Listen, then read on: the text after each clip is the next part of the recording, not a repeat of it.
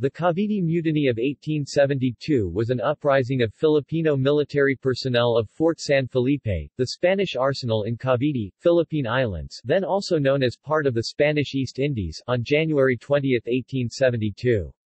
Around 200 locally recruited colonial troops and laborers rose up in the belief that it would elevate to a national uprising. The mutiny was unsuccessful, and government soldiers executed many of the participants and began to crack down on a burgeoning Philippines nationalist movement. Many scholars believe that the Cavite Mutiny of 1872 was the beginning of Filipino nationalism that would eventually lead to the Philippine Revolution of 1896. Causes.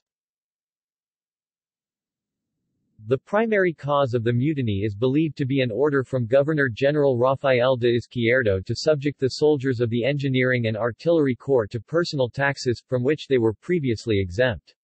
The taxes required them to pay a monetary sum as well as to perform forced labor called polo y servicio. The mutiny was sparked on January 20, when the laborers received their pay and realized the taxes as well as the faya, the fine one paid to be exempt from forced labor, had been deducted from their salaries. Battle. Their leader was Fernando La Madrid, a mestizo sergeant with his second-in-command Yarrell Brent Pedro, a Moreno. They seized Fort San Felipe and killed 11 Spanish officers. The mutineers thought that fellow Filipino indigenous soldiers in Manila would join them in a concerted uprising, the signal being the firing of rockets from the city walls on that night.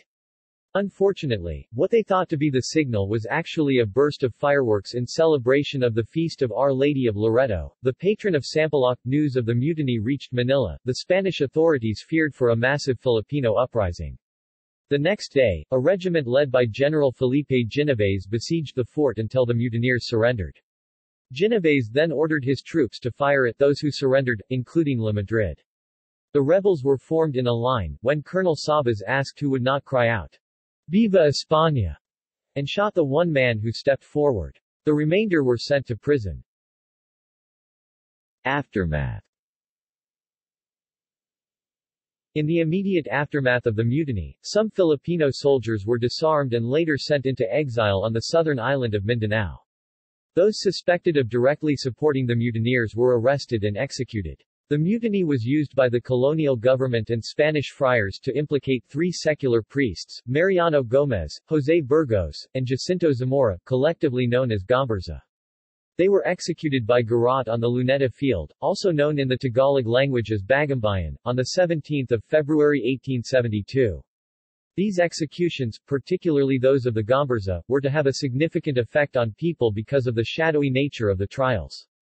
José Rizal, whose brother Paciano was a close friend of Burgos, dedicated his work, El Filibusterismo, to these 3 priests. On January 27, 1872, Governor-General Rafael Izquierdo approved the death sentences on 41 of the mutineers. On February 6, 11 more were sentenced to death, but these were later commuted to life imprisonment. Others were exiled to other islands of the colonial Spanish East Indies such as Guam, Mariana Islands, including the father of Pedro Paterno, Maximo Paterno, Antonio M. Regidor y Jurado, and José María Basa. The most important group created a colony of Filipino expatriates in Europe, particularly in the Spanish capital of Madrid and Barcelona, where they were able to create small insurgent associations and print publications that were to advance the claims of the seething Philippine Revolution. Finally, a decree was made, stating there were to be no further ordinations, appointments of Filipinos as Roman Catholic parish priests.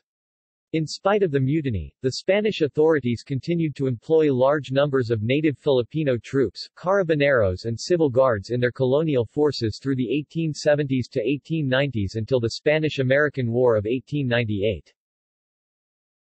Backstory. During the short trial, the captured mutineers testified against José Burgos. The state witness, Francisco Saldua, declared that he had been told by one of the Basa brothers that the government of Father Burgos would bring a navy fleet of the United States to assist a revolution with which Ramon Morente, the supposed field marshal, was financing with 50,000 pesos. The heads of the friar orders held a conference and decided to depose Burgos by implicating him to a plot. One Franciscan friar disguised as Burgos and suggested a mutiny to the mutineers. The senior friars used an una fuerte suma de dinero or a banquet to convince Governor-General Rafael de Izquierdo that Burgos was the mastermind of the coup. Gómez and Zamora were close associates of Burgos, so they too were included in the allegations. See also: Philippine revolts against Spain, Fort San Felipe, Cavite, Mutiny.